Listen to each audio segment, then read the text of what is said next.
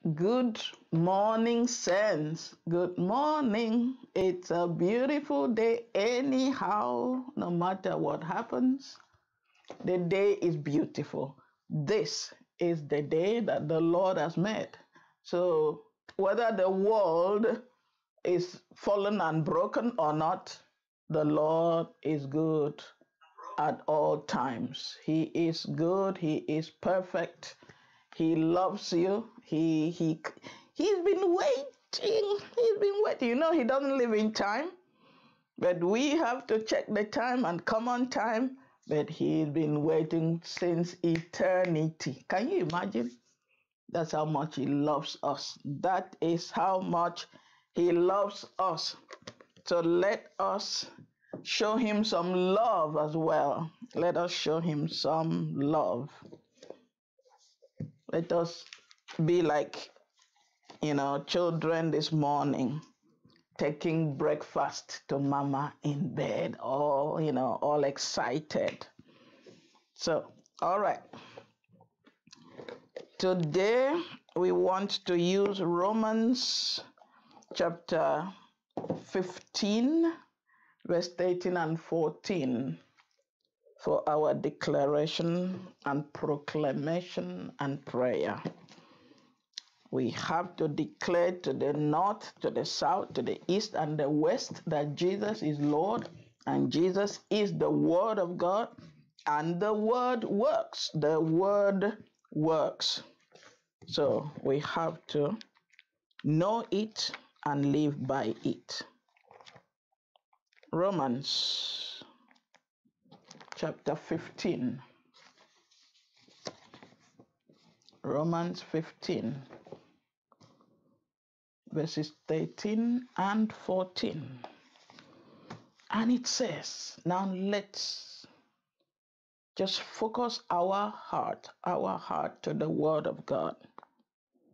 It is the Word of God that is the sword of the Spirit. Don't play around the Word of God. It is that Word that saves you. It is that Word that protects you. It is that Word that elevates you, is the Word that builds you up. Without the Word, you are just empty. All right? Okay, let's read. Romans 15, verse 18 and 14.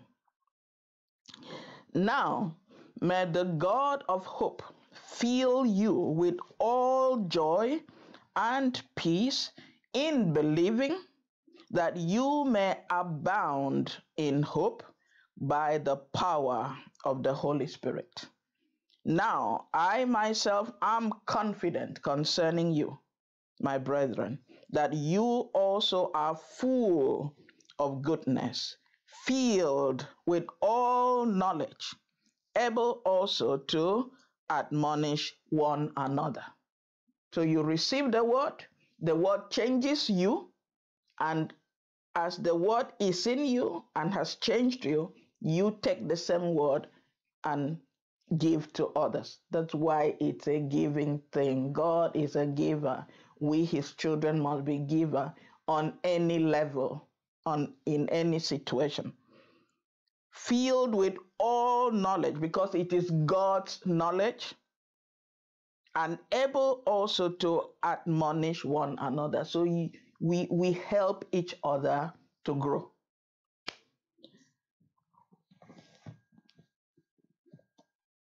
I want us to proclaim,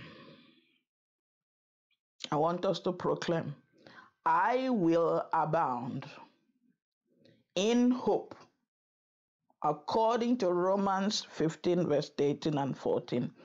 I will, that's our proclamation. I will abound in hope and overflow with confidence in all of God's divine promises for my life, by the power of the Holy Spirit, in the precious name of Jesus Christ our Lord. We have to declare it, we have to proclaim it, because we possess what we confess. The word must be made flesh. The more you proclaim it, the more you declare it, the more you confess it, the more it becomes flesh in you. The word became flesh and dwelt among us.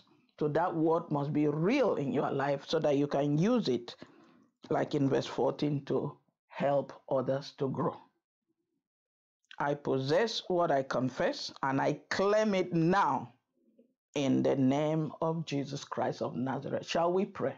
Father, we come to you this morning, this afternoon, this evening, this night, whenever your children will be listening to you. Lord, we thank you. Thank you for your word. Thank you for your living word. Thank you for your life-transforming word. Thank you for your life-giving word. Thank you that by your word we are made new. Jesus makes all things new. Whatever has been broken, whatever is in disorder, Lord, we command them by the power of your word that we are proclaiming and confessing, that they will come into alignment in the matchless name of Jesus.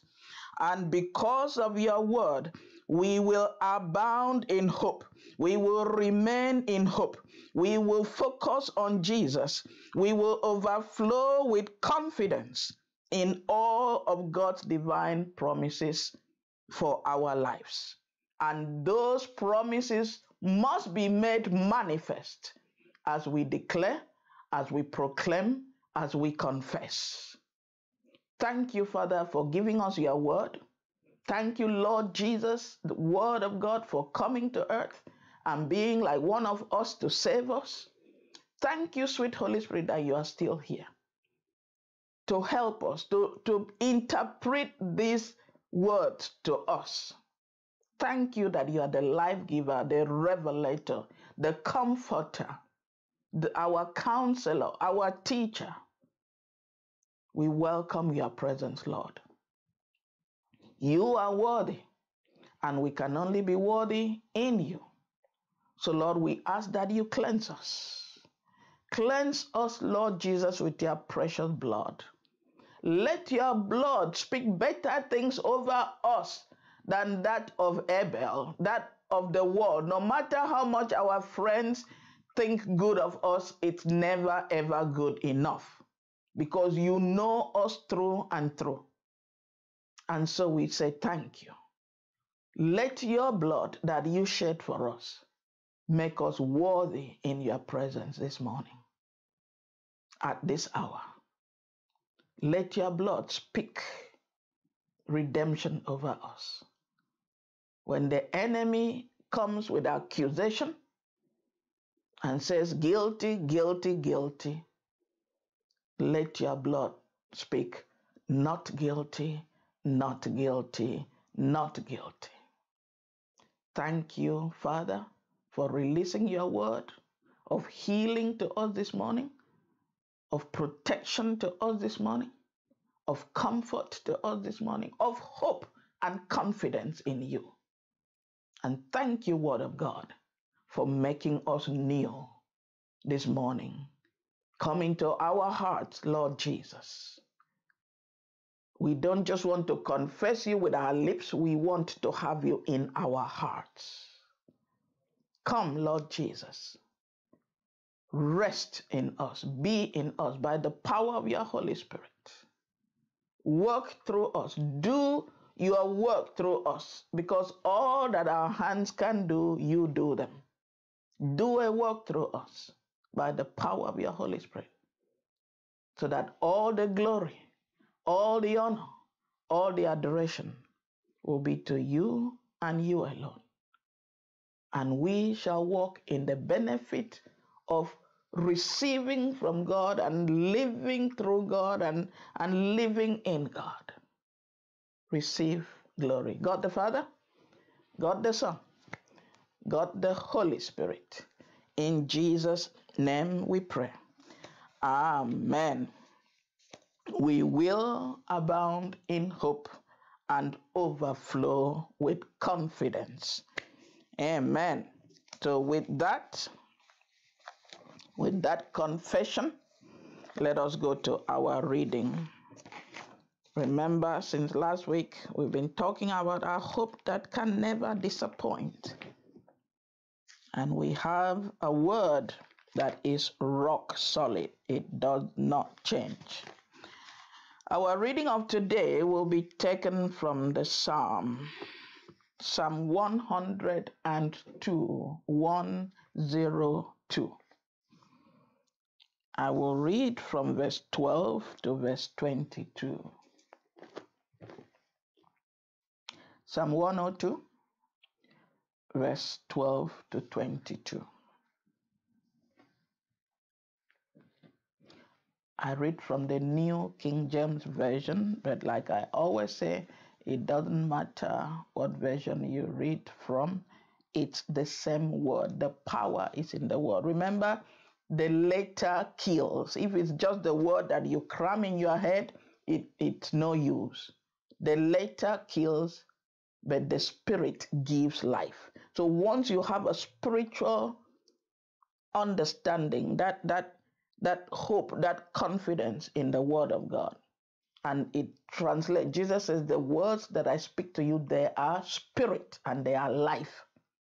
So it's not just cramming things. If you cram after you understand, because once you understand, the cramming is even easier because it comes from inside.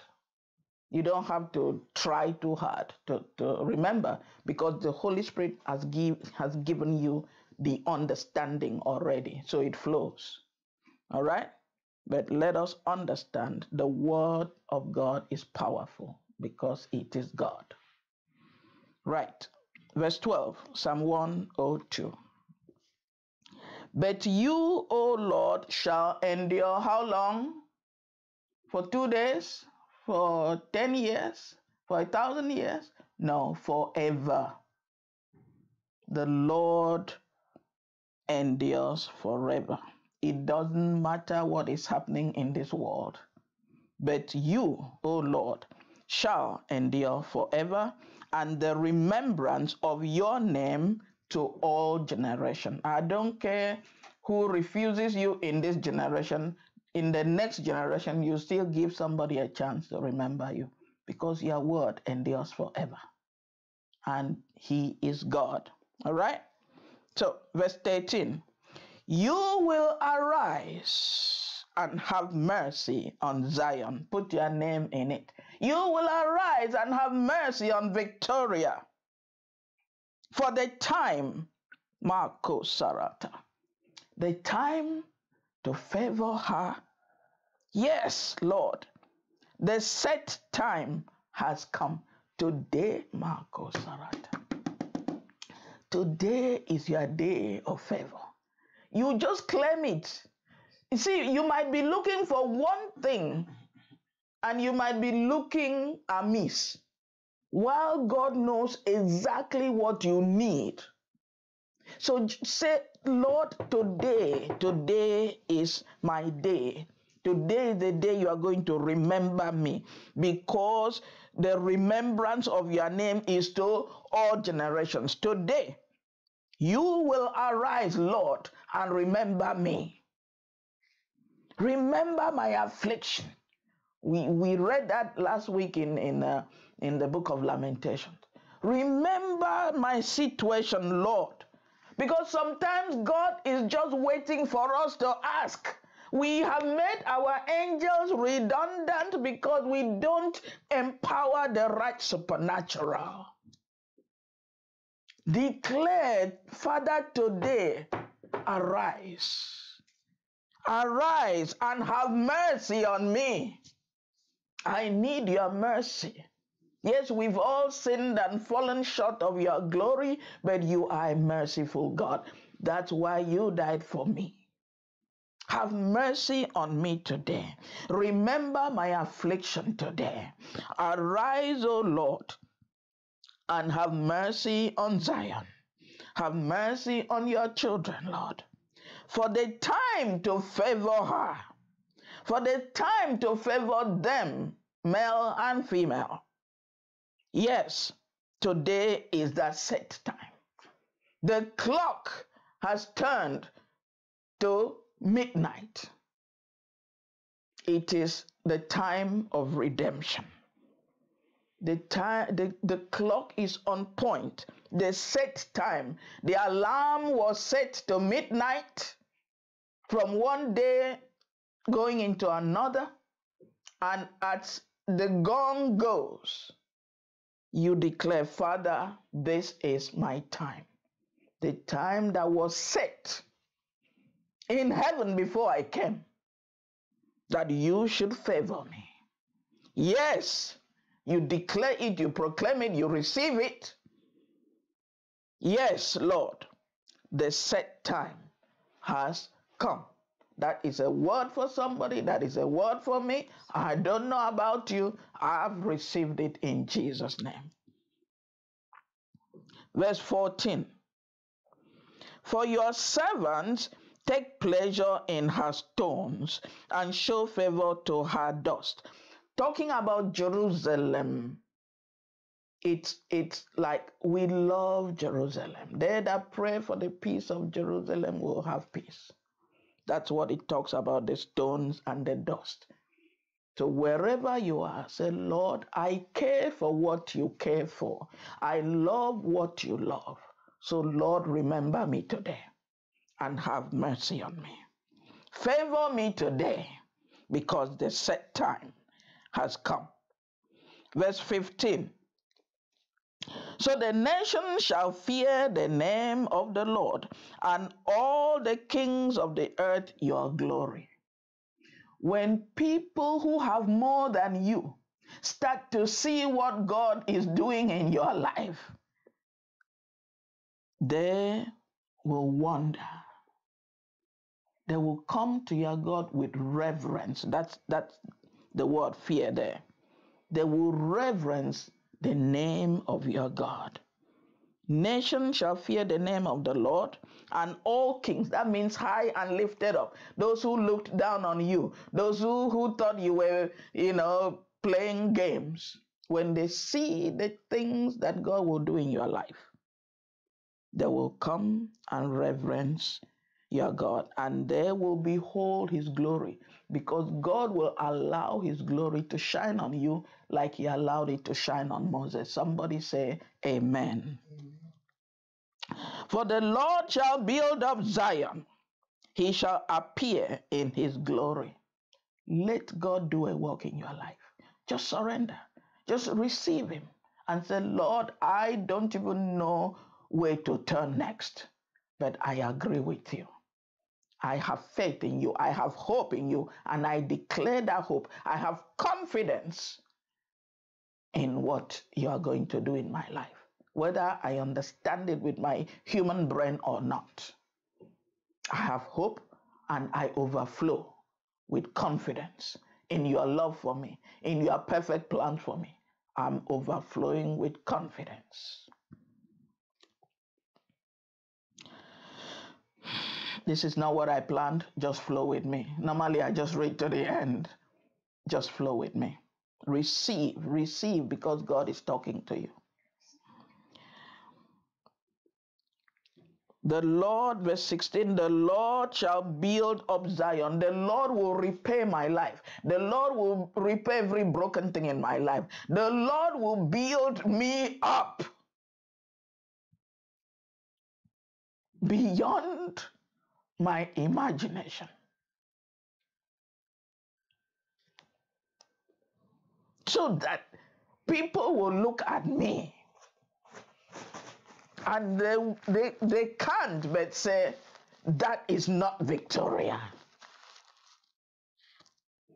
And they will give God his due glory because you have surrendered to the will of your heavenly Father. He will build you up in such a way, even you will not recognize yourself. And I say amen to that. Okay. He shall appear in his glory. His glory must shine. He created this world for us, not for himself. And the earth is the Lord's and the fullness thereof. And the heavens, even the highest heaven, belong to the Lord. But the earth has he given to the children of men. And the earth is his, and he has given the earth to us. Let us break our religious mentality and start to think like kings and priests and children of the Most High God. Let him appear in his glory over you. Let his glory shine on you. Because he is abundant in all he does. We're proclaiming the overflowing with confidence. Last week we talked a lot about abundance. You are worthy. Remember, you are worthy. So what we are talking about is not far-fetched. The moment you start to understand it and receive it in your spirit, let the Holy Spirit do his work in you. Verse 17, he shall regard the prayer of the destitute and shall not despise their prayer. You've been praying for years. You didn't see results. Now you've been listening to proper teaching. So your life has to change accordingly. He will now start to regard your prayer because you are releasing his word. You are speaking what he's... Now you know why you are praying. Now you know what you are praying. God's perfect will for you in his word, according to his word.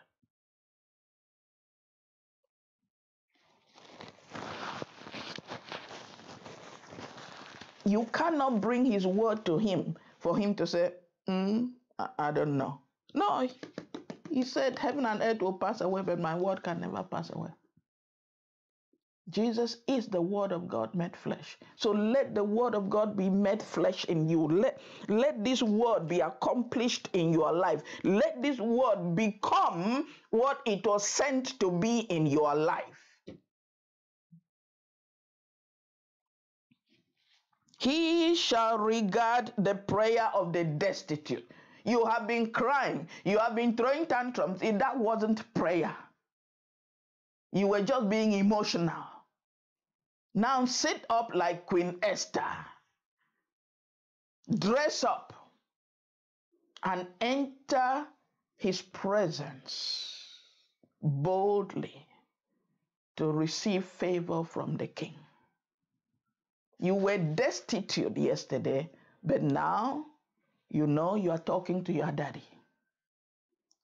A daddy that loves you to bits. He loves you, he loves you, he loves you. There's nothing he has not already done for you. So he shall regard your prayer. He shall not despise your prayer anymore. Because now you know your identity. I'm going to speak with my daddy. It's not about throwing yourself on the ground and behaving like a 2-year-old. You pray consciously. You bring his word to him and say, Daddy, you said so. That when I'm 18, you do this. The set time has come. Daddy, I've been waiting. You said when I'm 21, you'll do this. The set time has come. He said it. He's not going to turn away. He's not man that he should lie. Don't treat God like a human being. Don't even treat him like yourself. You don't even love yourself. He loves you. Without him, you don't even know what love means. Verse 18. This will be written, the thing that God is going to do in your life will be written for the generation to come, that a people yet to be created may praise the Lord. He's going to do, he's going to show up and show off in your life that you will make history. You doubt it if you like. I claim it. My life has to be a living testimony. When I'm gone, people have to talk about me. What God did for me, not what I did. See what God did in that woman's life. You read about all these revival that went on in America, the black man that God used and called the Azusa Street revival. God used that to bring black and white together. When nobody, he couldn't even sit in the same class. He had to sit outside. In those days. Come on, let God do something that your name will be remembered for his sake, for his glory. You can be, last week I said you can build planes, you can feed millions. As long as you didn't do it in the name of Jesus. It's not written. You did not give him the glory. Let him take the glory so that you can walk in the benefit.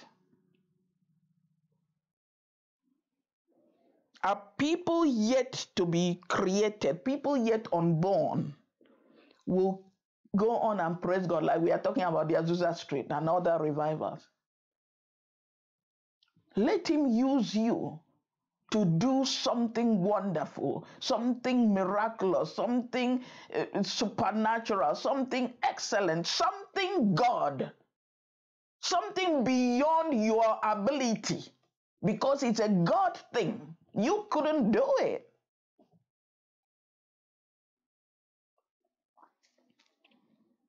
For he looked down from the height of his sanctuary, verse 19. From heaven, the Lord viewed the earth. He's waiting. Is somebody ever going to ask me to give them the nations? I spoke it in Psalm 2 through my son David. Is there anybody that is willing to open their mouth, to declare, to speak something, and say, Lord, give me some nations to bless. Fill my life with your goodness. Make me a blessing unto many. He looked down from the height of his sanctuary. From heaven, the Lord viewed the earth to hear the groaning of the prisoner. Are you going through tough times? This is the set time to speak. Don't despair anymore. He's waiting for you to pray his word, not to complain and throw tantrums. Pray with understanding. He has already given you the foundation. He's not even saying, think up what to say. He says, I've written it down, say it. Say it. I've already given you the words. Speak it back to me.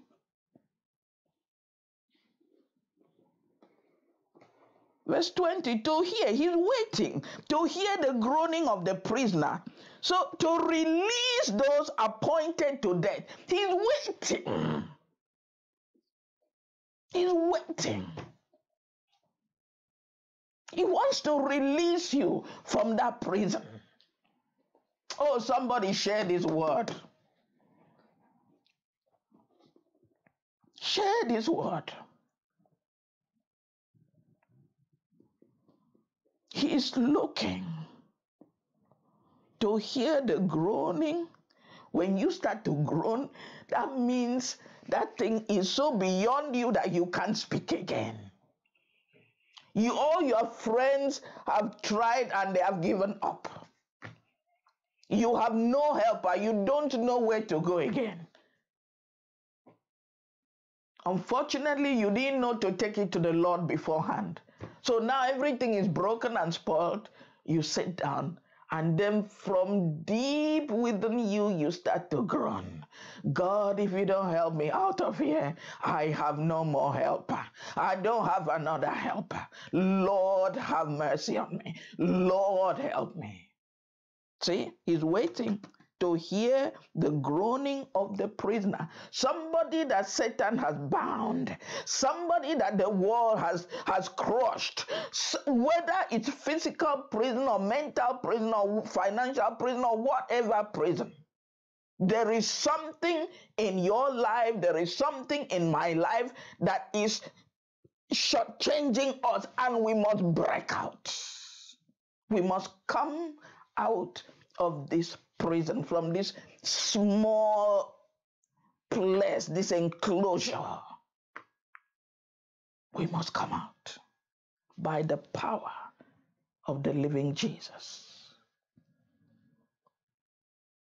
He's waiting to hear the groaning of the prisoner, to release those appointed to death.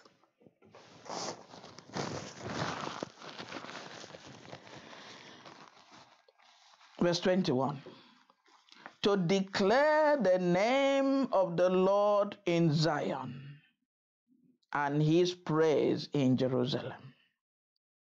When he has done what your father could not do, what your mother could not do, what your husband could not do, what your wife could not do, what your best friend could not do, what the society could not do, what the government could not do, what no human being could do.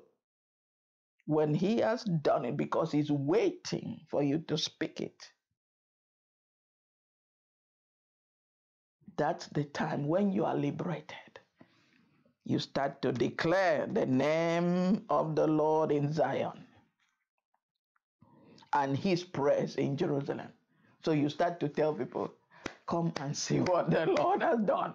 I was crying for years, and in a split second, the Lord came through for me at the 99th hour. At the moment that I thought this was over, I had no helper.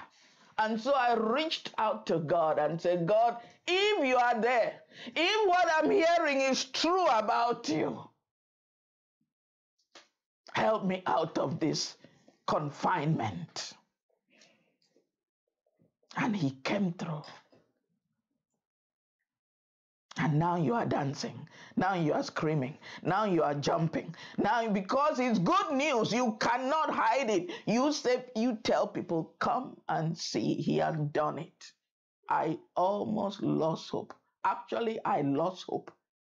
But he told me in the proclamation in Romans 15 today that I will abound in hope and overflow with confidence. And so I picked up hope, and I started having confidence in him again. And he came through for me. So you tell people, and you declare his name, and you sing his praise. Verse 22. When the people are gathered together, and the kingdoms to serve the Lord. So you declare his glory in the assembly of the saints. Like the woman at the well, she did not know what she was doing. She was hiding around, sneaking around. Her life was a mess until she met Jesus. And then she went out proclaiming. The woman that was shy, that was, destitute, that was hiding from people, now she was proclaiming, come and see, I met the Messiah. It's good news. You cannot help but tell it. And may this be your portion today in the name of Jesus. Amen. So speak the word of God. Pray the word of God. So finally, we've come to the title of our message, and that's all it is. Speaking is receiving. If you don't speak what he says, if you are just talking about what you think, you will be praying amiss. He did not want you to pray amiss. That's why he said, when this time comes, say such and such. When you are in such a situation, say such and such. Say to the mountain, speak to the mountain.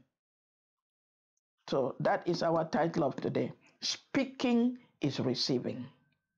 I possess what I confess.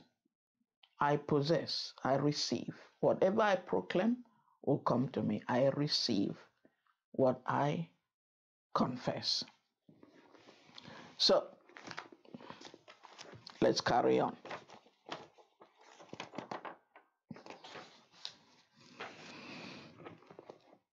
Just to seal that topic, the benefits of serving the Lord, the benefits of knowing Jesus. Knowing Jesus is not wishful thinking. It's not wishful thinking. It is a conscious and willful participation and interaction with the divine nature. It's not, oh, I wish God could help me today. No. God has been willing since eternity to help you. That's why He created you and sent you here to represent Him. So how will He get the glory if you don't become what He sent you to become? It's when you become what He sent you to become that people will see the extraordinary in you and give Him the glory. So He's waiting for you to speak what He speaks so that He can receive the glory and you are walking in the benefit. So it's not knowing Jesus, serving Jesus, walking with Jesus. It's not wishful thinking. Don't think it, do it, participate in the divine nature. He has put down His word, use His word. It's a relationship. He gives, you take. He gives, you take. And as you take, you pour it to the people around you. My cup overflows. What is that overflow for? I'm overflowing with confidence. I'm overflowing with wealth. I am overflowing with health. I'm overflowing in every direction in my life so that the people around me can be blessed with that blessing.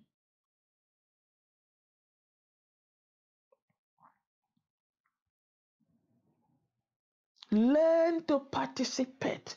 Don't stop mourning. Yes, we have afflictions, but say, Lord, remember my affliction. Father, remember my affliction. And so when the day comes, because like today, the Spirit will make it rise in you, and you say, Father, today is that day. The set time has come. Today is my day that you have already ordained to favor me. Do even the one I did not expect, so that I know it's you, and you will receive the glory. And when people ask me, I'll be confident to say, Jesus did it.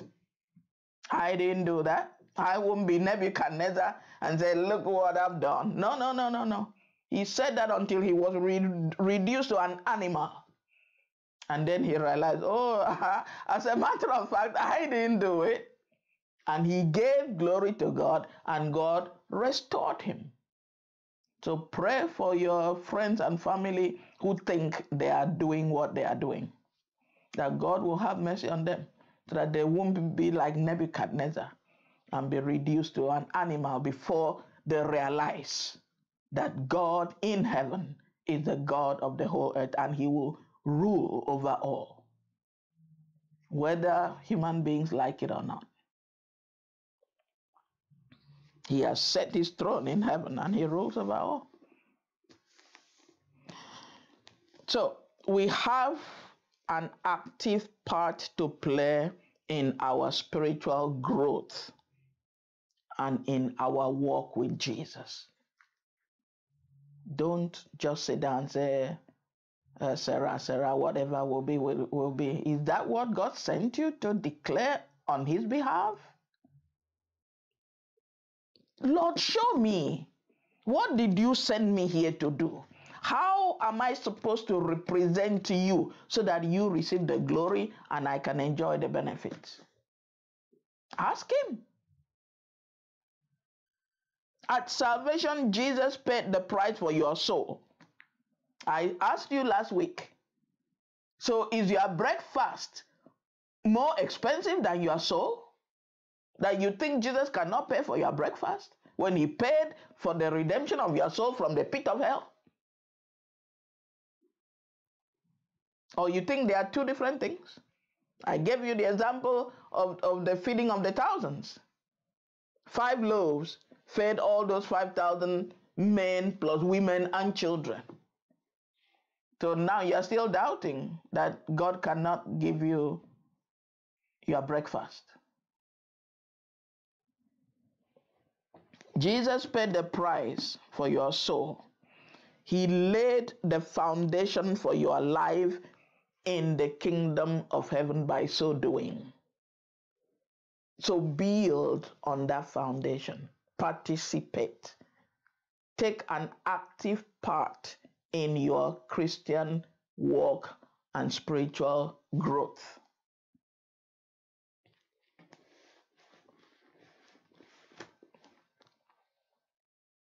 Your father and your mother, for those of us who were born in the Christian homes, Papa and Mama took you to church as a baby.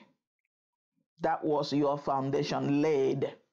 Don't grow up and say, oh, that was my mama and papa. Now I'm grown up. I can think for myself. So that's not me. The foundation has been laid for you. Build on it.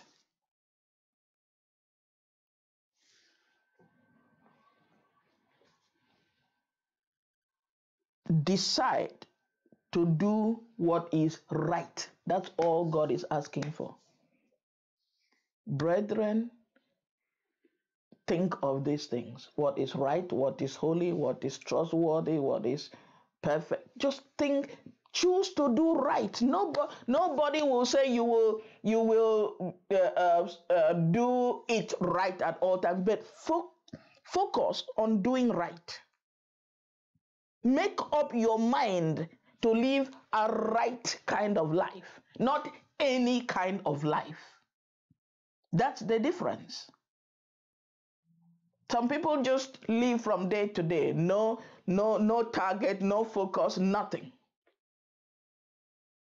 But when you have made up your mind to live right, I always say it, even if your footsteps go wrong, the Holy Spirit will redirect you when your heart is right, when you have made up your mind to live right. The Holy Spirit will help you do it. It is a God thing.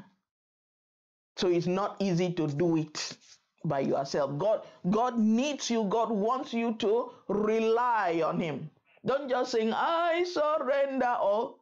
And then you say, okay, Jesus, when I sang, I surrender all, I just meant I surrender some.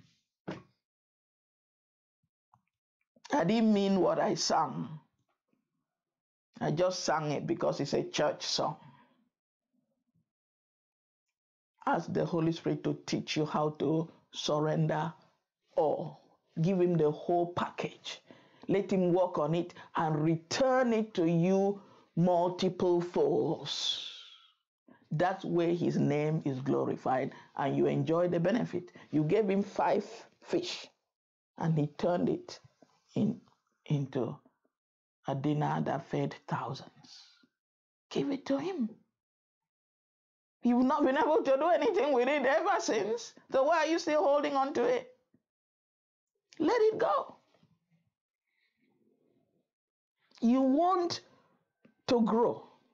So you plant the seed that you have with the hope, yeah? Hope and confidence. When I plant this seed, like a corn, it will grow and I will get maybe 2 or 3 bunches of corn, then I have more. You see, that's the same thing. But we have one corn that we cannot eat and be satisfied, and we are just holding on to it. Plant it. Let it grow and bring multitude. Plant it in Jesus. Give it to Jesus. Give it to him. That seed has to fall down and die first. And germinate. And then grow. And then you wait for the harvest season. That's why you say, Lord, the set time has come now. I've planted. Now is harvest time for your glory. I receive that harvest because I gave you my last seed.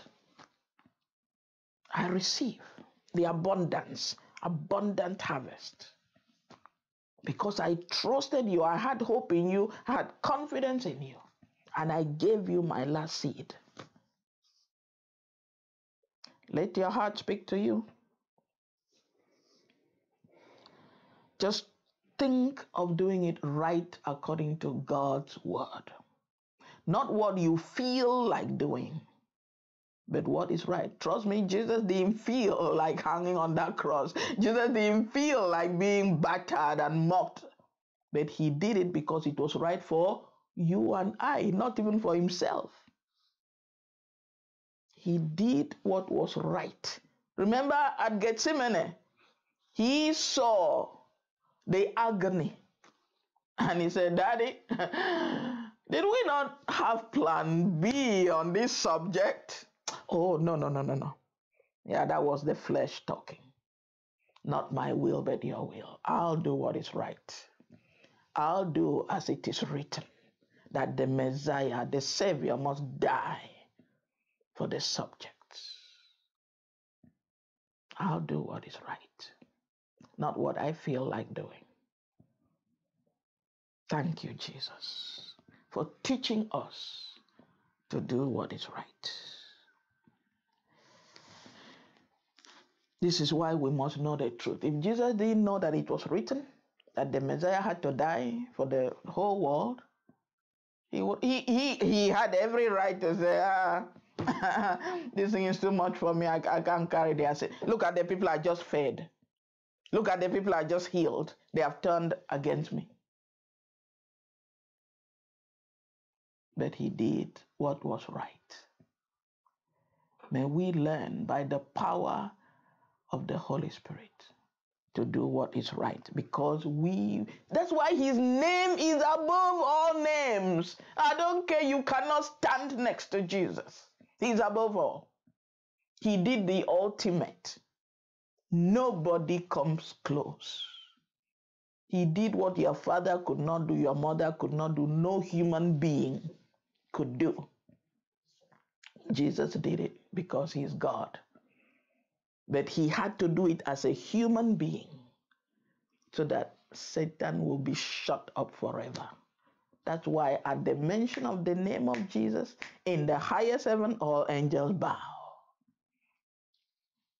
In the second heaven, all demons bow. The satanic realm, they all bow. You know, he's the prince of the air. You have to see this spiritually the way it is now to change. Here on earth, we all bow, whether you like it or not. You cannot give yourself oxygen to breathe. It's provided free of charge by God. And then the demons that are bound in hell, they still bow. That's why they scream when you say, in the name of Jesus, get out. No. She gave me access. Out. Now I take that access away from you. Out. She's not your property. She's been bought and paid for by Jesus Christ of Nazareth.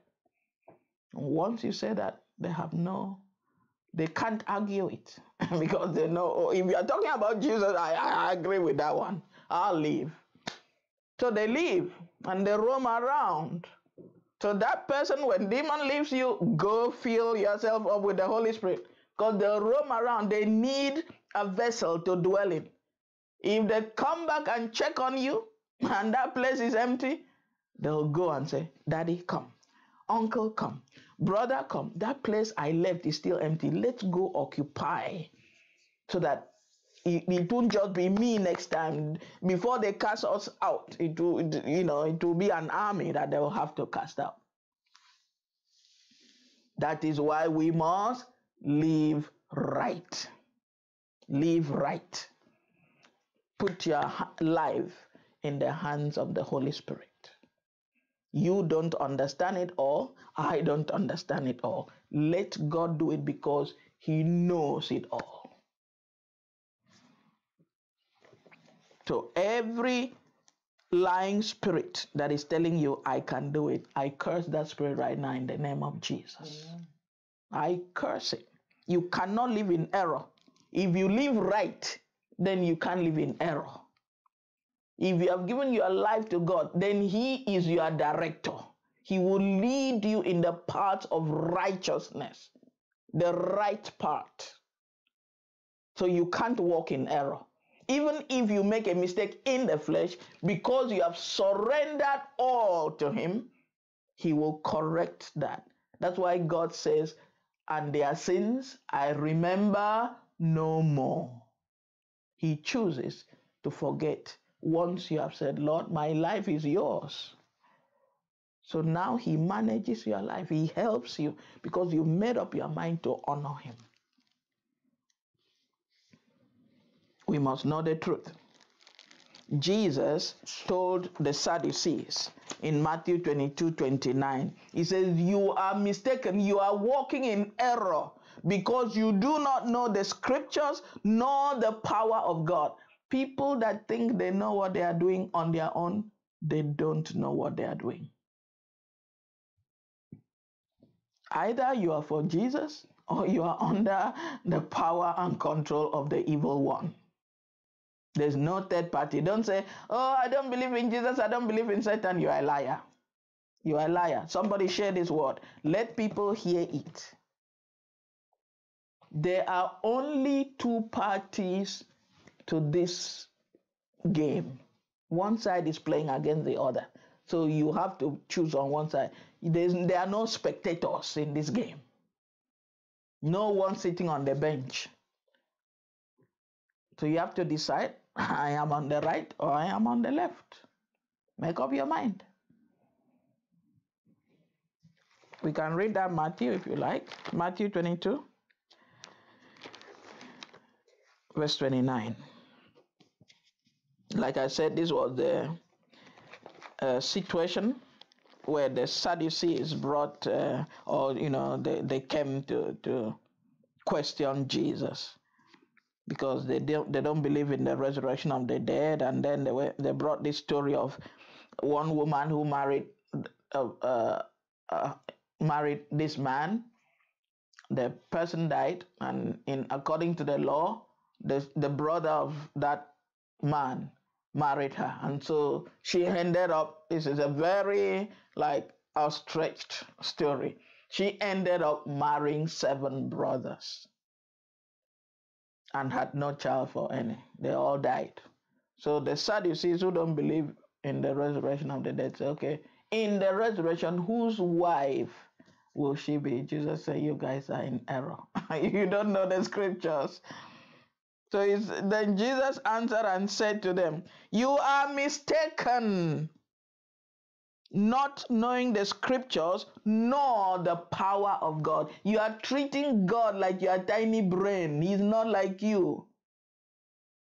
Because in the resurrection, they neither marry nor are given in marriage, but are like angels of God in heaven. Like when you see angels, they are neutral.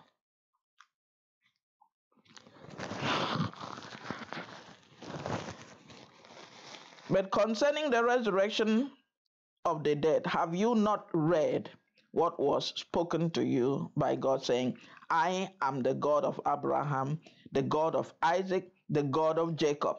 God is not the God of the dead, but of the living. So start to live because you are a child of God. Whether you die and leave this world, you are not dead. You are still alive. Abraham is still alive today. God is the God of the living. Don't deceive yourself. Oh, I'm going through this in this world, sooner or later I'll die and all this will end. No, sir, it's not ending. Find Jesus now. Knowing Jesus is not wishful thinking. You have to know Him. You have to agree with Him because He is the author of life. Don't walk in error any longer, because you don't know the scriptures and you don't know the power of God. God can do anything. That's why he came. People are still confused because they see God as themselves. Oh, how can God come as a human being? Did he not say he created you in his image? Did he not create you? Can he not become anything he wants to become? He sends angels like human beings. People see physical angels. So that one God can do. But he cannot release his word and say, go and become a child in the womb of Mary. That's all he can do. He said, you don't know the power of God and you don't know the scriptures. That's why you walk in error. That's why there's confusion in your life. That's why I said, don't even imagine how to do it. Just make up your mind. I want to live right. So help me, God. That is surrender. I don't understand a lot about these things, Lord, but I agree with you anyhow. I surrender all. Show me the next step to take. Show me the next word to speak. Show me who my friends should be. Show me where I should work. Show me where I should live. The world is big. We can live anywhere we want. But it's only where you are positioned, where God wants you to be positioned, that you will flourish. Don't go to Jerusalem when God says go to Jericho. It won't work. That's why people are frustrated in life. Let us allow God to teach us so that we don't walk in error. Because when God says go to Jerusalem and you go to Jericho, you're walking in error. Because you don't know God's word for your life. So it makes you rebellious. Even though you might be ignorant of what you are doing. That's why God says, my children perish due to what? Lack of knowledge. I've put my word down for them. Why are they still walking in error? Why can't they just look into what I've already given them? See? Lies, deception, error, and pride. We cast you out today in the name of Jesus. We will not walk in error. We will learn now rather than suffer in all eternity. Thank you, Holy Spirit, for bringing this word to us this morning. We will learn now. And I say, if not now, then when? Tell yourself, if I don't catch it now, then when? Do I know my end? Do I know? I don't care whether you are old or young. Babies come into the world and die as babies. So there's no guarantee that you are going to live long. If you live in Christ, you are perfect anyhow. Like I just said, God is not the God of the dead. If you live in Him, you are alive forever. It's unfortunate that some of us are alive forever in the wrong place because we did not want to accept Jesus, the only one that paid the price, because we did not understand with our fickle mind. May God help us to understand in Jesus' name. And let us start to confess and possess now. Confess and possess. Confess and possess. If not now, then when? Tell God now is the accepted time. The time to favor your daughter Victoria is now. And because you have brought this word to me, I know not to stand around and babble here and there in my small mind. I know to take your word and to confess your word and to declare your word. and to say, speak, Lord, your servant is listening. Lord, just open my ear to hear. The Bible is big. It's not every word that applies every day. Some words applies in different situations. When you are in prison, when you are locked up, there's a different kind of prayer. I say, Lord, get me out of here. When you lack money, is not, Lord, get me out of here. It's, Lord, let me overflow. You see, so God has put it down. Let's go to Psalm 103. Because we have allowed our angels to be redundant because we are not speaking and receiving. Speaking is receiving. Psalm 103. Today we are in the Psalms. We read 102. Now it's 103. Verse 17. Oh, the time has wings today, not even legs. All right, Psalms 103 verse 17. But the mercy of the Lord is from how far? 2 years? No, everlasting to everlasting, because he doesn't live in time. He knows it all round the clock. Your clock is ticking, but his clock is there. He knows, he sees, he just wants you to speak. The mercy of the Lord is from everlasting to everlasting on those who fear him. That means those who reverence him, those who acknowledge him, those who accept him. And his righteousness to children's children. So from generation to generation, when you know the Lord and you bless the Lord, he will bless you. He will bless your children and your children's children. That's why God says, whatever you know, teach it to your children, so that they will stay in that line of blessing. It's an inheritance. Verse 18, to such as keep his covenant.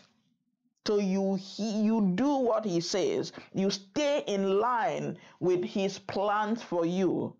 To such as keep his covenant, and to those who remember his commandments, to what? To do them.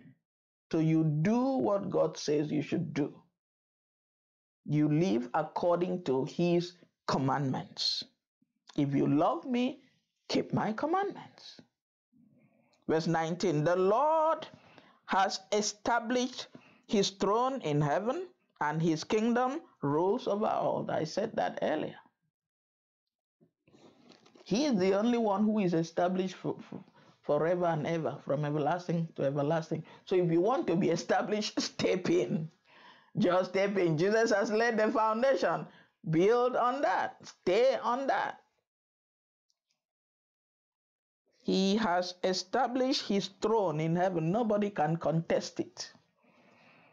And his kingdom, only his kingdom rules over all other kingdoms. That is why Jesus is the King of all kings and the Lord of all lords. He rules over all, in heaven, on earth, and under the earth. Verse 20, that's where I'm going. Verse 20, speaking is receiving. Bless the Lord, you his angels, who excel in strength, who do what? His word.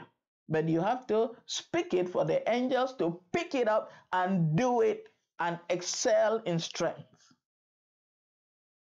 Bless the Lord, you his angels, who excel in strength. Psalm 103 verse 20. Who excel in strength, who do his word, heeding the voice of his word. If you don't speak God's word, there is no guarantee that you are going to receive what you are asking for. That's why we are teaching the Bible. I'm not here to make you jump and shout. I'm here for you to receive the seed of the word in you and let that seed germinate and grow so that your life is transformed. So that people will stop talking bad about your God. People call themselves Christians and they have nothing to show for it. They are still like the heathen because they are not declaring the word of God over their lives.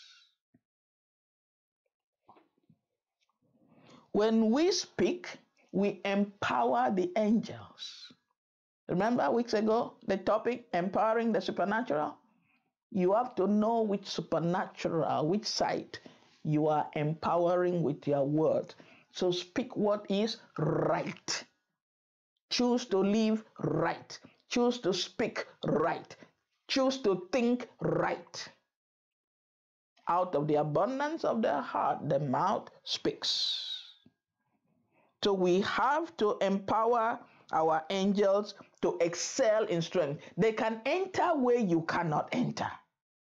Remember when Herod wanted to kill Peter, locked him up, who went into the prison and released Peter? An angel. Why? Because the brethren were speaking the right thing.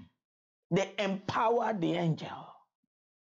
Even when they caught, other disciples, threw them in prison, the angel just flung the door open. They went out. What did they do? They went to the synagogue preaching. Did they say, oh, now we are out, let's go and hide? No. They were bold, confident in declaring the word, not what they were thinking. They were declaring the word. They were teaching in the synagogue.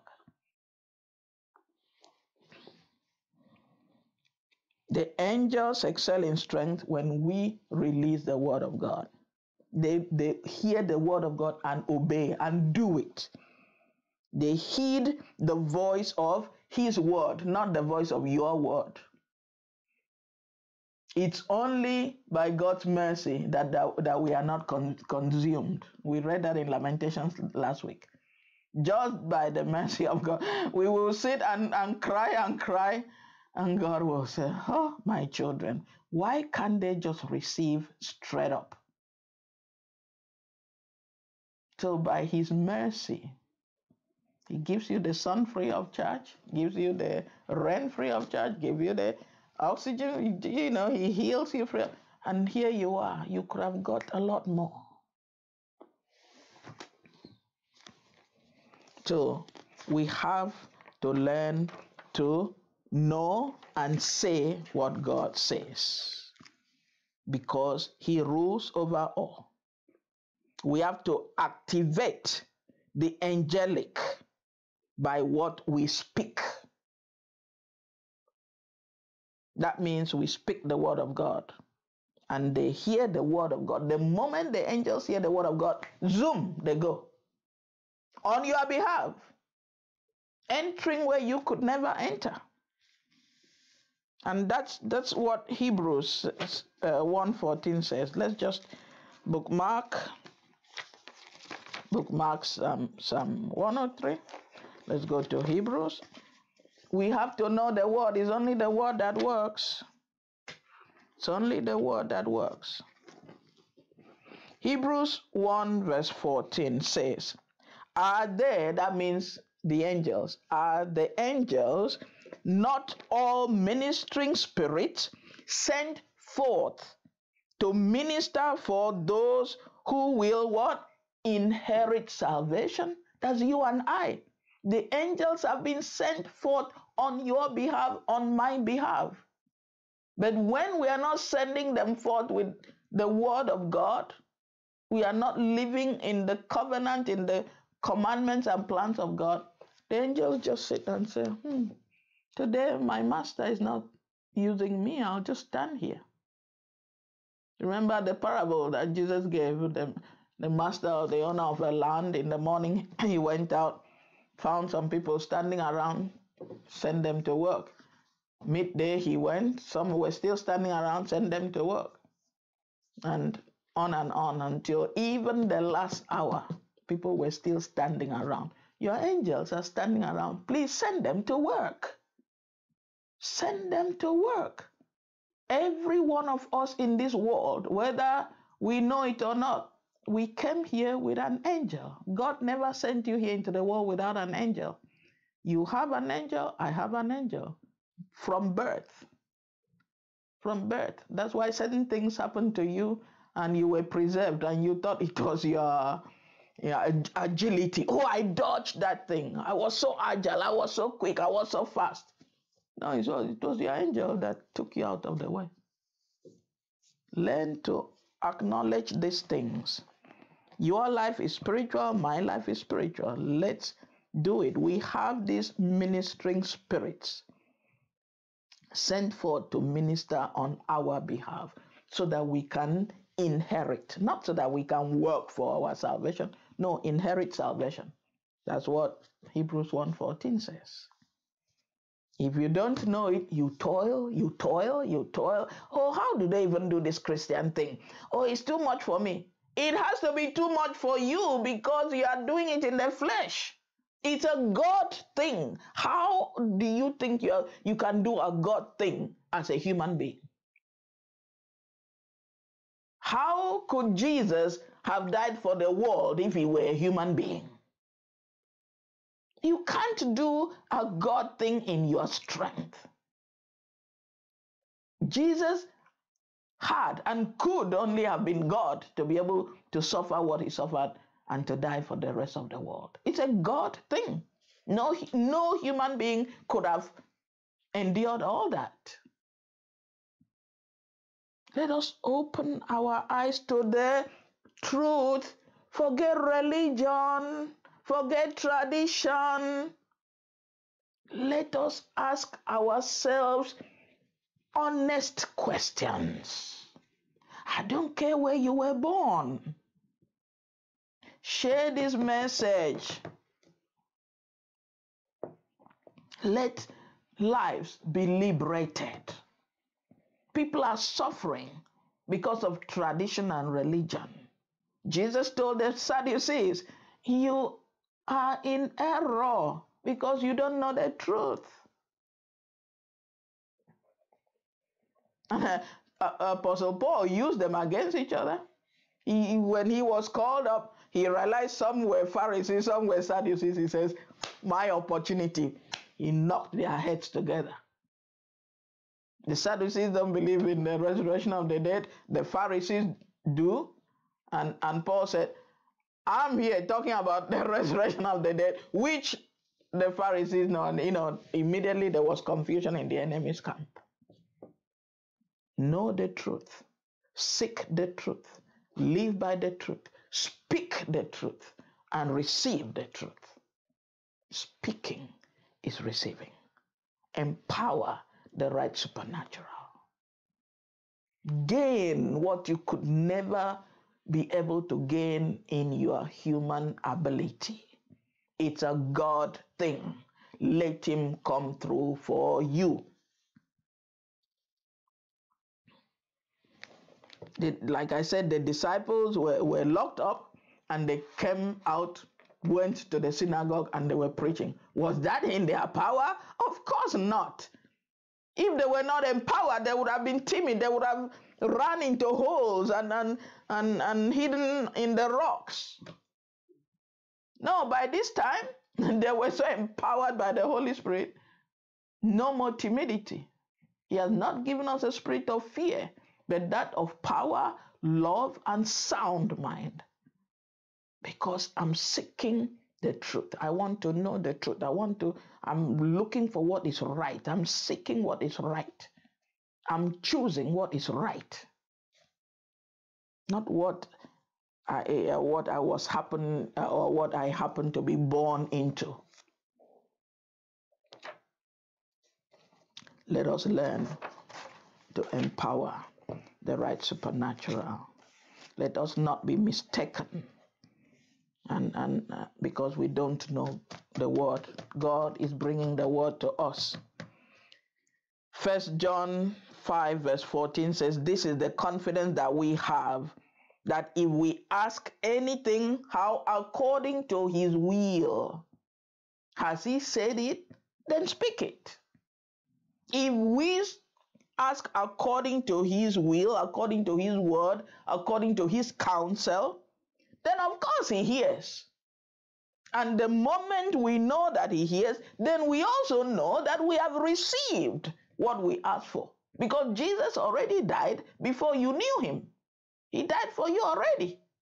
He's just waiting for you to realize that you are a prince. You are a child of God. But due to tradition and religion, you missed it. And Jesus has been waiting. Who is going to tell my people that they shouldn't live that kind of life? That they are royalties?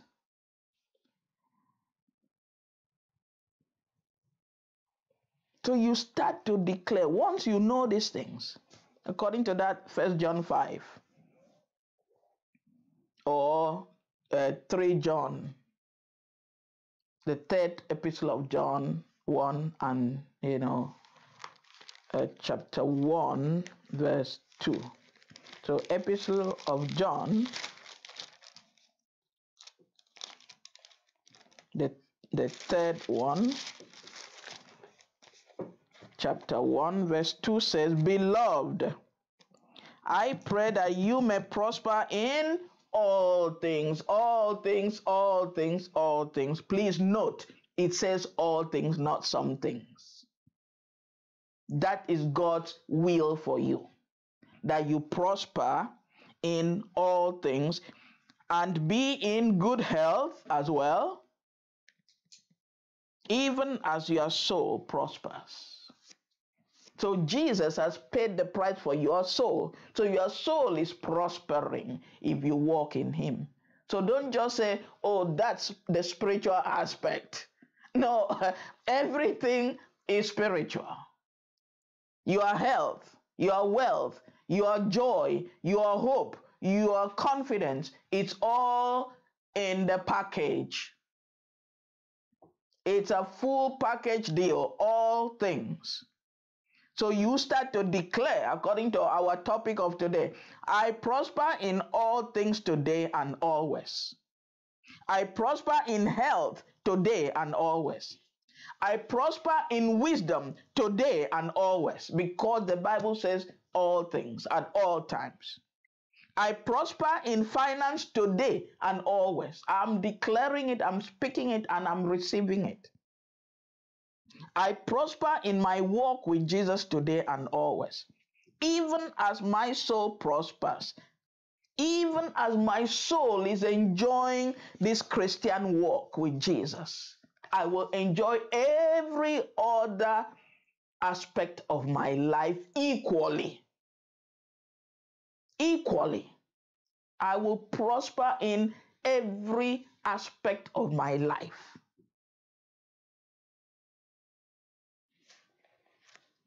As my soul prospers, as my soul is enjoying the knowledge of God, that is how every other aspect of my life is prospering, is growing. I'm growing in wisdom. I'm growing in knowledge. I'm growing in truth. I'm growing in hope. I'm growing in faith. I'm growing in love. I'm growing in all things. In all things I prosper. I believe it, therefore I speak it, therefore I receive it. Because speaking is receiving. The angels are hearing what I'm saying and they are running with it. Not because I have the power to change things. The word has the power. The word works. The word of God. The angels hear what I'm saying according to the word of God. And they say, that child needs prosperity in health, in wealth, in hope, in faith, in confidence. Let's go. Let's go. Wisdom, give it to her. Because God said so. A child that is born into a rich house doesn't have to do anything. He is just rich. So when are you going to start to enjoy your daddy's wealth? Because it's there. You don't have to do anything about it.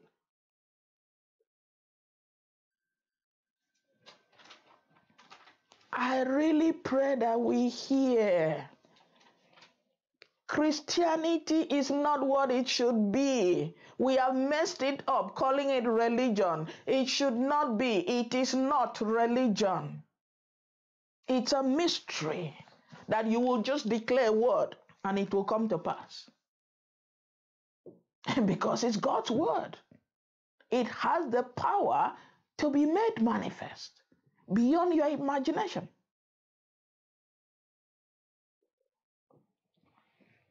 What I confess is what I possess. And so from today on, I will start to confess what is right. I will start to confess what the Word of God says. I will declare that Romans 5 or Romans 15 verse 18 again. And I want us to receive it. And I want us to take these words and go and practice. Practice, practice, practice. That's why I say it is a conscious and willful participation. You take a part, an active part. You play an active part in your Christian walk, in your spiritual growth. So I'm going to amplify the amplified. So if you can't write it down now, go and replay it later and write it down, use it and declare it over yourself. And so I declare over you, according to Romans 15 verse 18 and 14, may the God of hope fill you to overflowing with all forms of joy, all forms of peace, because 3 John says all. Claim it all. It's not your business. You don't have to pay for it. Just take it. May the God of hope fill you. May God fill you. May God fill you. Receive your inheritance. May the God of hope fill you to overflowing. You must overflow so that you kill that spirit of lack, that lack mentality, that poverty mentality. Start to say, God, fill me to overflowing. Let the word of God work for you. It's not what you can do. Let the angels hear. This girl needs an overflow according to God's word, and we have to obey the word of our master.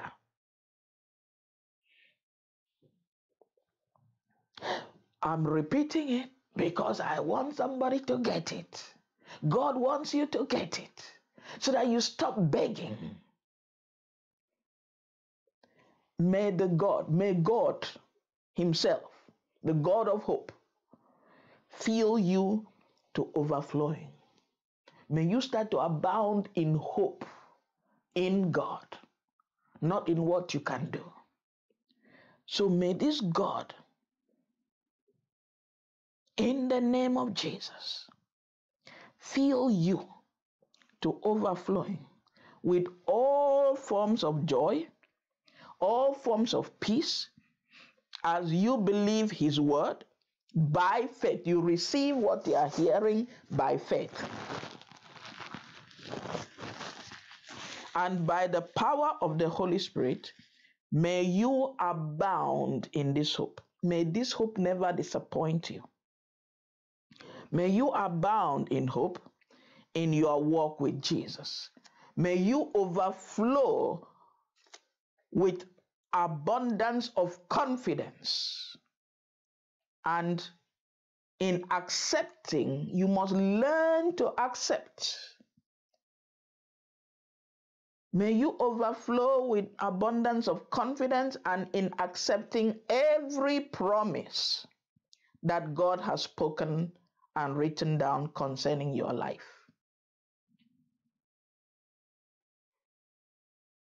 May you abound in hope in your Christian walk with Jesus. May you continuously overflow with the abundance of confidence. May you be confident in what you know. May you be confident on the road that you have taken. May you be confident in your choices. May Jesus be certain in your life. May you know that whatever you do in Christ is certain, because you have set the Lord always before you. He is the common denominator. He is certain in your life. He can never disappoint you. May you overflow with the abundance of confidence, and may you learn to accept every promise that God has spoken and written down concerning you, because he did not ask you to think it. He says, here it is, receive it. And I pray that by the grace of God, you will receive this word today and flourish in it and abound in it and overflow in it by the power of the Holy Spirit, in the matchless name of Jesus Christ, our Lord and Savior. And God's people say, amen, amen, amen, amen. And now we want to thank God. We want to thank God as we declare, I am blessed. And like last week, I am favored. I am worthy because of Jesus. Thank you, Jesus, that because of you, I am blessed. So you declare, I am blessed. I am worthy. I am favored because my Father says so. It's not wishful thinking. It's not wishful thinking. The set time to favor Zion is now. So you take it now and let your life start to transform from today. Today and always, I declare that I abound in hope and I overflow in confidence. In the name of Jesus. Not in what I can do, but in what Jesus has already done for me, because of his love for me, because of his divine purpose for me. And so we say, thank you, Jesus. Thank you, Jesus, for your love. Thank you for your perfect plans for our lives. Thank you for reminding your children that this is the set time. You want to bless them. You want to favor them, irrespective of this current situation around them. It does not matter. Today we empower our angels and we release them to go into the world and do what we could never do for ourselves. So help me God. We want to live right. We want the truth of God's word to be real in our lives. And so we say, thank you, Jesus, for your love. Thank you, Jesus, for blessing us. Thank you, Jesus, for empowering us with your word today. Thank you, Jesus, for reminding us of your perfect plans for our lives today. Thank you, Jesus, for blessing us today. By faith, we receive that blessing. Just like we read last week, the Canaanite woman, you say, I have not found such great faith in Israel. Can we just say, Lord, you told us that all we need is faith like a mustard seed. And we ask, you are our faith. Give us that faith to believe. Help us believe. Change our lives. Do something new, because today is the set time. The set time to favor your children is now. And if not now, when? Lord, I have been waiting. If not now, when? And in his mercy, he will say, why not? If not now, when? Because we spoke his word, because we declared his word, and he's faithful to honor his word. And may God honor his word in your life today and always and forever by the power of the Holy Spirit, the power that raised Jesus Christ from the dead, the Spirit of the living God. May we be empowered today to receive our inheritance. In Jesus' name we pray. Amen. Amen, amen, amen. Jesus, we love you. Jesus, we are thankful. And Jesus, thank you that you have perfect plans for our lives. In Jesus' name, amen. And on my clock is just 12 midday. So the set time has come. How perfect is that? 12 midday. Hallelujah. You see, God is perfect. You may know it, you may not know it, it doesn't matter. He is God. So just agree with him, okay? So we've heard a lot today. Let's go and build on it. Let's go and build on it. Let's say, Holy Spirit, grant me wisdom. Help me to overflow in wisdom and confidence,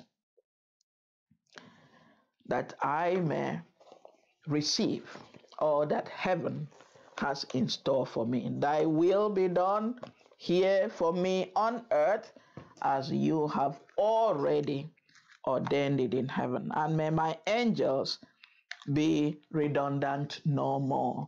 In Jesus' name, amen. Communion time, saints.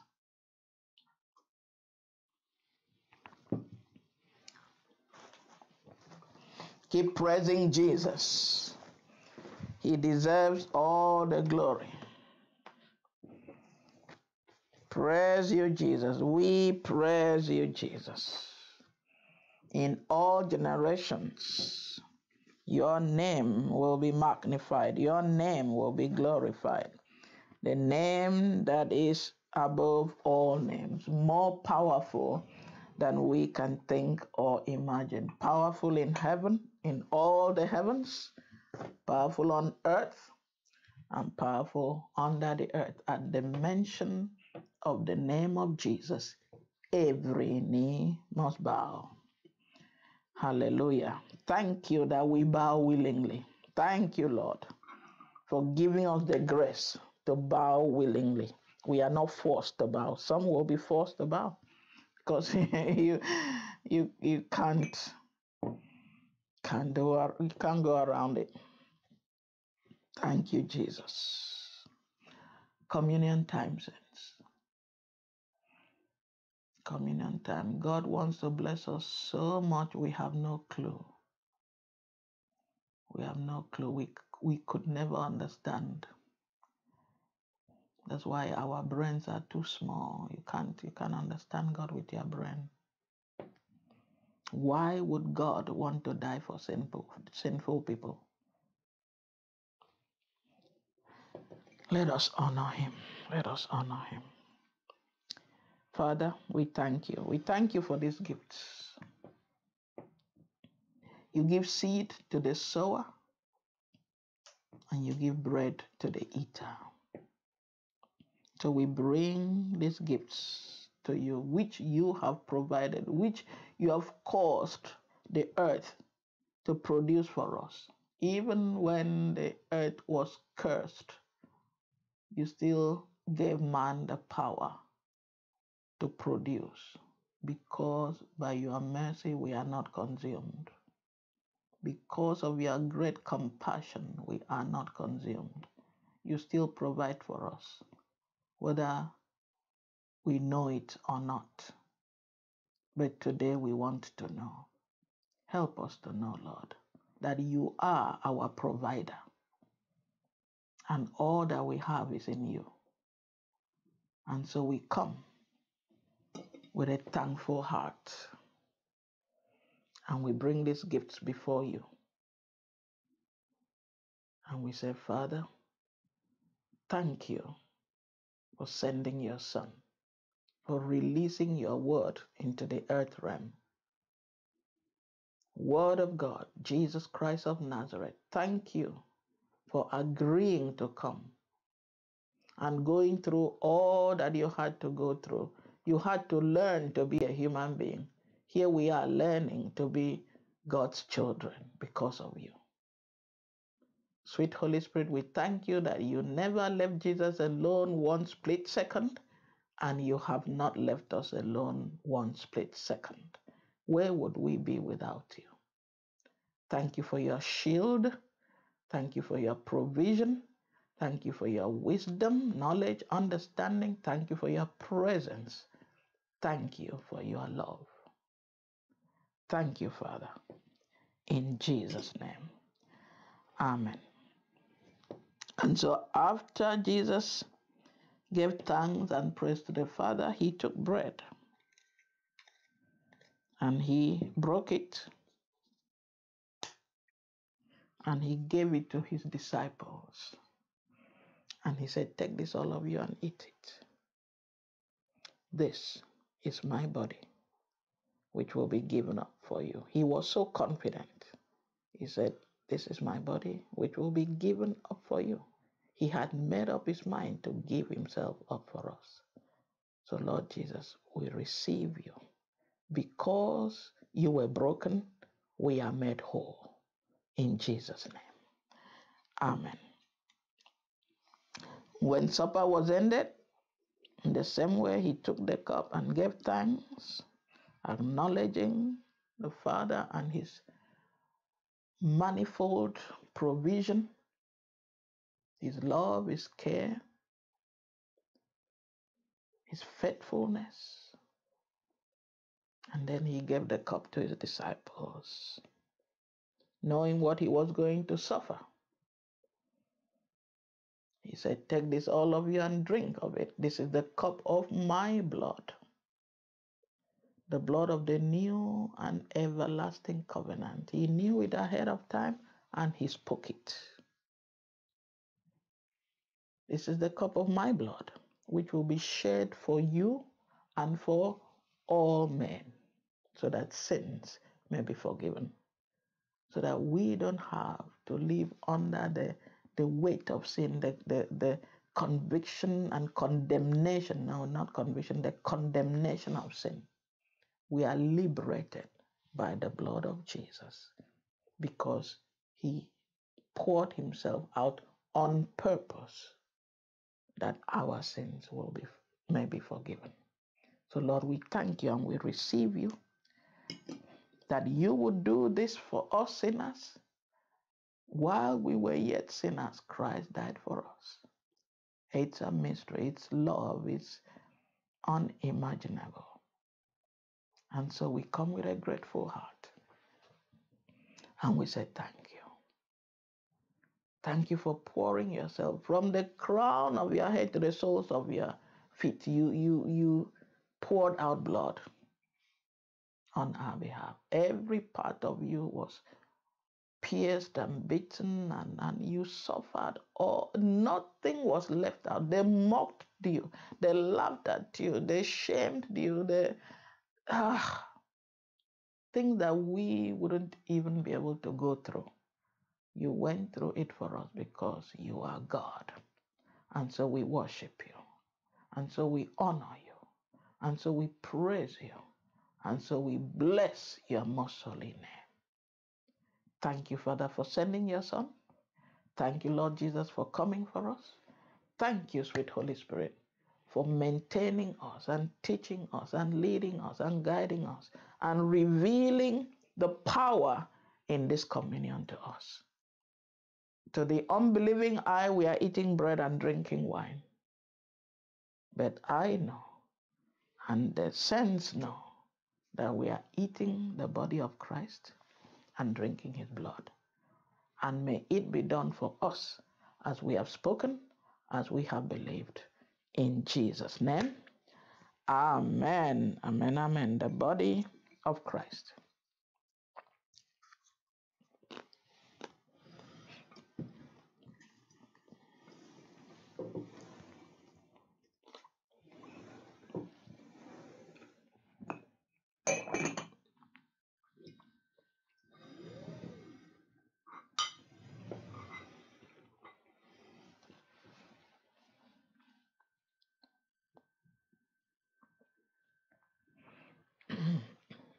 The most precious blood of our Lord and Savior and King Jesus. Amen.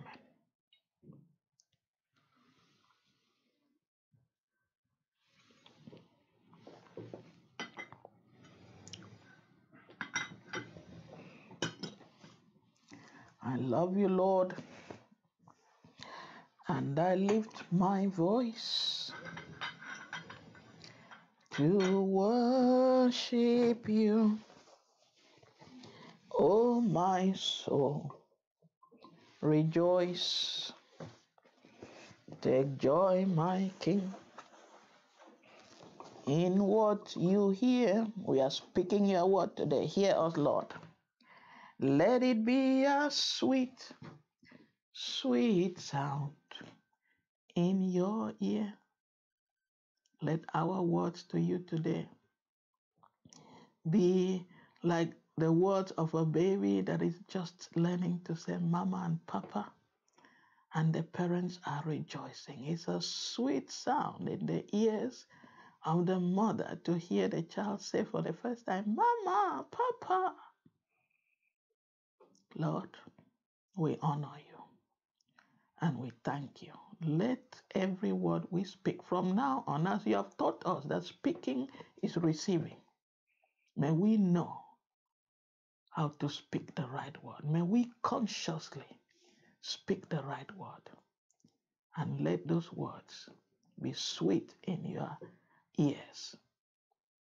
And may the angels pick them up and run with them and enter where we could never enter and cause things to happen that we would never be able to accomplish in the flesh. And may they all come. And may we receive them with gratitude to the glory of your name and for our benefit. Thank you for planning all these good things for us. We bless your name, God the Father, God the Son, God the Holy Spirit. In Jesus' name we pray. Amen. Amen. Amen. Amen. What a day, saints. And we finished earlier today. You have to go and enjoy the sunshine. So a little bit of housekeeping as usual. Remember to share the word and share God's goodness in your life. Use your mouth to declare how good God is. Speaking is receiving. What I confess, what I declare is what I possess. I possess what I confess. I speak and I receive. We believed and therefore we spoke. And we spoke and therefore we receive. May that be our portion today in Jesus' name. Now that we know the truth, let us live by it in Jesus' name. So, remember the vision that came in 2020. We are still on it. Jesus says, call for investors. He's not playing games. He means business with you. Do business with Jesus. God says, test me in this. He's so sure of himself. He says, test me in this. This is my word. Try me with my word. Try me. Test me in this. That's how confident he is. And may we receive that confidence as his children in Jesus' name. So, Vision 2020, Jesus says, call for investors. Invest in kingdom business. Jesus said at the age of 12, don't you know I have to go about my father's business? Who is your father? Are you going about his business? Are you interested in what God is interested in? Do you love what God loves? Do you hate what God hates? Do you choose to walk with him in the path of righteousness by choosing to live right, by finding out the truth about your life, about who you are, about why you are here on earth? You see, the information is there. Find out. So, sow into the word, sow into your life, sow into the kingdom. Just give and it shall be given to you. That's what Jesus says in Luke 6:38. Read it for yourself. Give and it shall be given. It is in giving that we receive. Jesus says a seed that has to go down first and die before it can bear much fruit. And I said earlier, when you give 2 loaves and 5 fish to Jesus, he multiplies it. Whatever you give to Jesus is multiplied. Okay? Let's look for the truth. Let's live by the truth. Even Pilate discovered the truth. when he spoke to Jesus. Focus on Jesus and you will find truth. Focus on Jesus. On the website, even on YouTube, we have the links. You can PayPal, Ministry of the Living Jesus. The links are there, or email me and I can. The email address is there as well on the website. Okay? Ministry of the Living Jesus. So, the phone number is there. You can WhatsApp that number, 0755 123 9000. Very easy number. 0755 123 9000. Okay? If you WhatsApp that number, I can send you the details. And it's there on the website as well. Ministry of the Living Jesus. There's PayPal link there. On that PayPal link, just click I said last week, my technical director has not been able to look into it. Click off the last question marks at the end, just paypal.com. And when you click it, it will take you to Ministry of the Living Jesus. Okay? Let us just listen to God and do what he says. Okay? Do what he says, because once you receive Jesus in your heart, the Holy Spirit is in you. That's why I say, even if you do wrong, even if your footsteps go wrong, because your heart is set on serving God, believing him, loving him, doing right by him, trust me, the Holy Spirit won't leave you. He can never let you go astray. He is faithful and just. He is so faithful, we human beings have no clue. Why would somebody die for you when you were a sinner, when you were mocking him, when you refused him? How many people in this world say they are atheists because they have no clue who God is?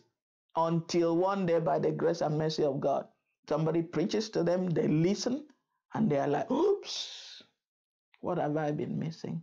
It's the grace of God. We are all here by the grace of God. So let's learn. Let's learn. When we read the word, listen. See, like today, I would have read that Psalm 102 to the end as usual, but the Holy Spirit just arrested me. So I had to speak about it verse by verse, which I don't normally do. That's what God wanted to do for his children today. So he did it. It's not about me. It's about him. So listen to him.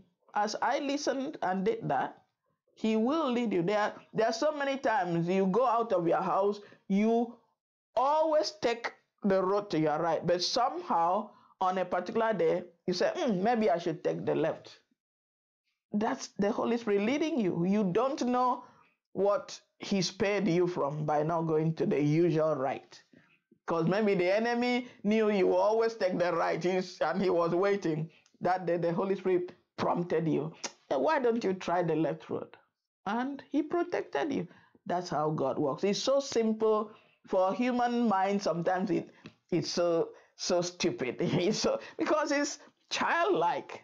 That's why he says, just come to me as children. Okay? I want to let you go early today. So let's remember, the church is here for you.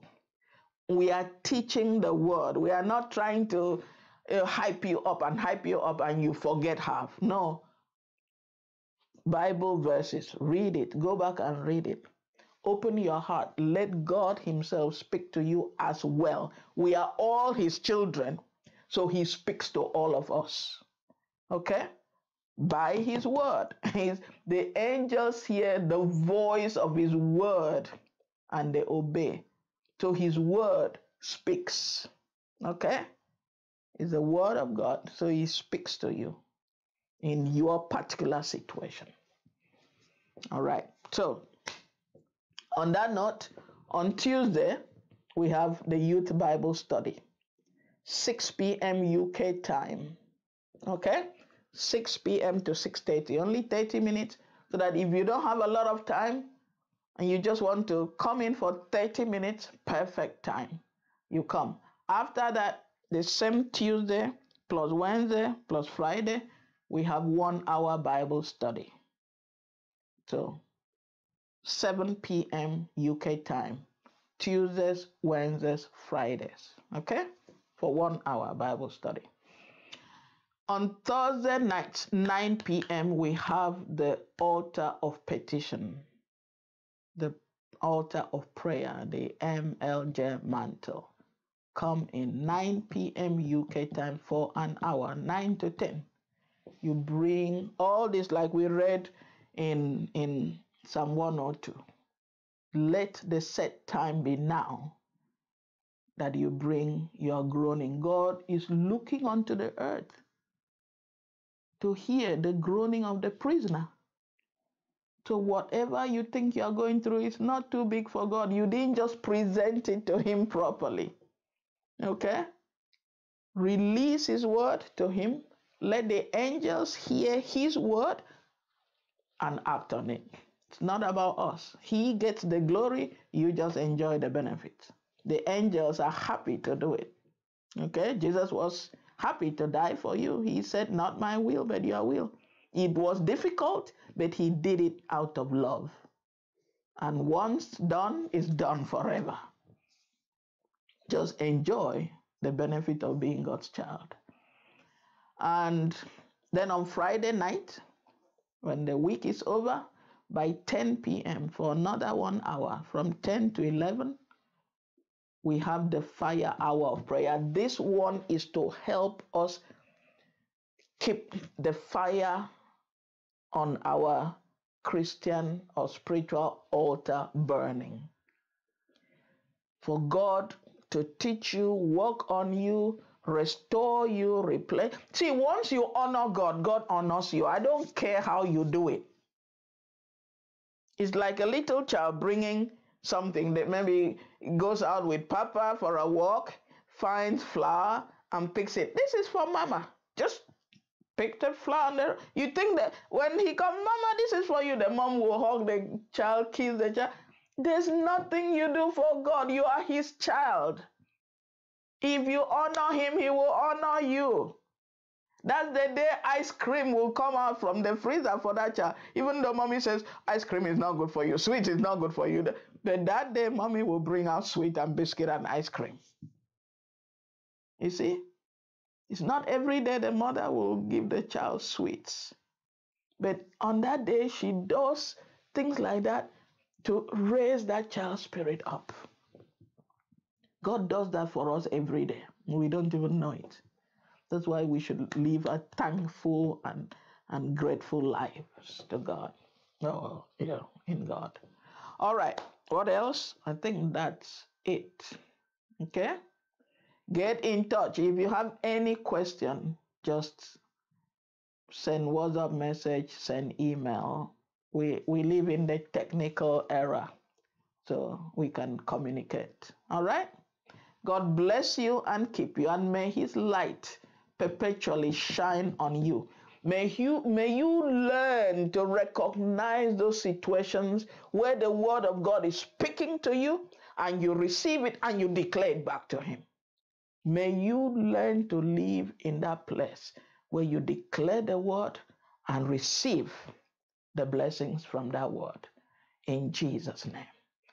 And I release you and I bless you. And I declare over you that the blood of Jesus is your refuge, that the light of the Holy Spirit is your shield, and the love of the Father is a permanent firewall, blazing firewall of protection around you.